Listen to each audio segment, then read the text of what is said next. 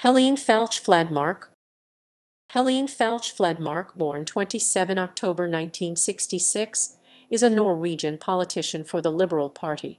She served as a deputy representative to the Norwegian Parliament from Oslo during the term 1997-2001. From 1997 to 2000, she was a regular representative, covering for Odd Einar Dørum, who was appointed to the first cabinet Bondevik. Fladmark was born in Arendal and graduated from the Norwegian University of Science and Technology as a sivilingeniør in 1992. Among other things, she has worked as editor in Kunnskapsforlaget from 1995 to 1999, advisor for international affairs in the Confederation of Norwegian Enterprise from 2001 to 2003, and director of societal policy in Tekna since 2007.